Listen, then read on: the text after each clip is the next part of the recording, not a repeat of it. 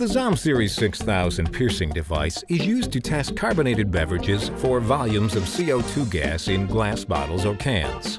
Available in 1 and 3 liter sizes, the Series 6000 will provide rapid and accurate determination of gas volumes in alcoholic and non-alcoholic beverages. To operate, apply a small amount of lubricant to the dial thermometer stem.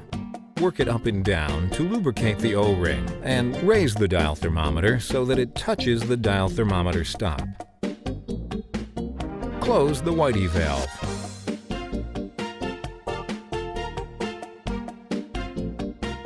Place the can to be tested upside down on the center of the base pad and position it so that the rubber seal will line up approximately to the center of the container. Depress the lock plates and lower the crossbar and push the crossbar rapidly downwards until the container is pierced. Release the lock plates.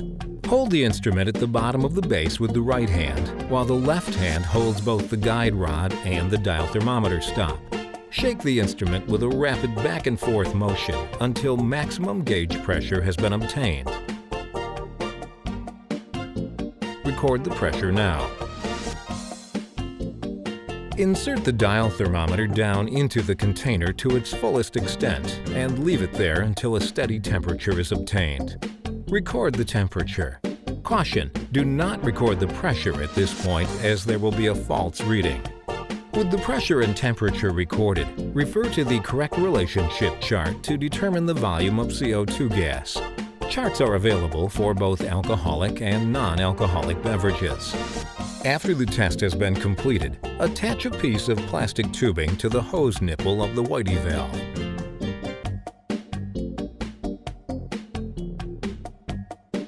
Slowly open the Whitey valve to bleed off the pressure in the container and drain into a sink or suitable container.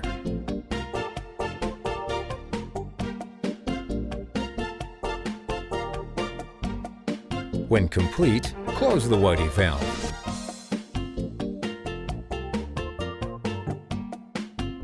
Remove the plastic tubing.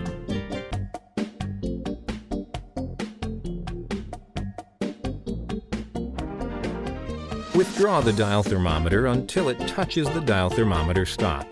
Raise the crossbar and remove the container. The instrument is now ready for the next container to be tested.